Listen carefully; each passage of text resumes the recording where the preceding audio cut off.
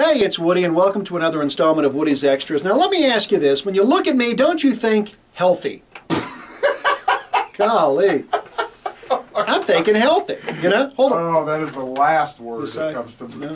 Anyway, the reason I ask is I found something that's got me very concerned. Apparently, I'm not going to ever be allowed to be sick. Oh, really? If you're overweight, like me, here's something to be concerned about.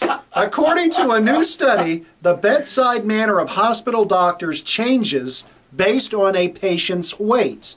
Doctors were found to be nicer to thin patients and less nicer to heavier ones. That makes perfect sense. No empathy for the chubs like me. What do you mean? Well, they're like, well, if you can't even take care of yourself, why am I going to take care of you? You would think that they would be really nice to people like me because we're good for business. Or you know what I mean? Cause, depending on how you look at it. We're the kind of people that put their kids through college. You know what I mean? Because there's always something wrong with me. I mean, but the thing people don't know is you actually try to eat good. I do. You exercise and stuff. It just doesn't ever work. Yeah, nothing stays. There's no staying power. It's like I try it, I like it, get something.